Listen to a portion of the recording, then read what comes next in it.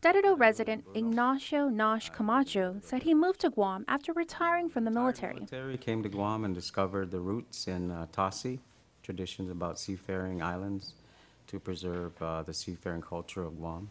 Camacho, who is part of Traditions About Seafaring Islands, or TASI, is preparing to set sail from Taiwan to Guam using traditional navigational techniques such as stars and tides.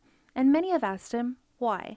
The entire Pacific was, the migration of the people in the Pacific were due to the design of the proa, which is common to all Pacific islands. And in that way, we settled our own islands, we explored, we went into the open ocean, and we had an entire continent of water that we explored. We were supposedly discovered by the West in 1521, but even by then, Guam already had a 2,000-year tradition of sailing and migration to these islands. So that's really the reason that drives me to do it, to bring that to the people and the world, actually. On his Taiwan-Guam journey, he will be joined by German circumnavigator Bogard Piska, who in turn is doing the Rapa Nui experiment. The experiment has Piska sailing with navigators from Pacific cultures. The first leg of Piska's adventure will be with Camacho. Lived a lot of his time in the Pacific and understood the importance of the proa, or what we call our sakman, in migration throughout the Pacific. And he wanted to replicate a modern proa in the shape of our traditional sakman and sail it from Asia, the origin of the Chamorro peoples in Taiwan, in legs all the way across the Pacific to Rapa Nui, the last landfall in the Pacific. Camacho recently departed to northern Germany, where he and Captain Piska will undergo sea trials on the Anavaru, a proa that is berthed there.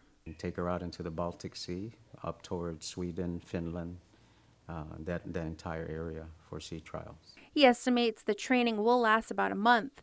Camacho has been mentally preparing himself for the journey, noting that he is not the most senior navigator. For the last few years, I've been concentrating on learning everything I can about the aspects of non-instrument navigation, traditional seafaring, from different masters. We don't have masters on Guam, so we're learning from our Yapese master navigators and our Polowatese master navigators and other people in the region. According to Camacho, depending on the conditions, the journey from Taiwan to Guam could take anywhere from 21 days to 3 months.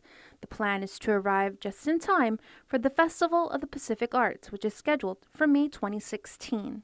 The biggest point we want to make is that Guam, the Marianas Islands, Micronesia, and all of the Pacific needs to understand and be proud of the role of our seafaring tradition. It's how we got here. It's how we continue to live, and we're revitalizing that on Guam. And we have an opportunity to showcase that by arriving on Guam just before the 2016 Festival of Pacific Arts. Reporting for Guam's News Network, I'm Jonah Goncharfris.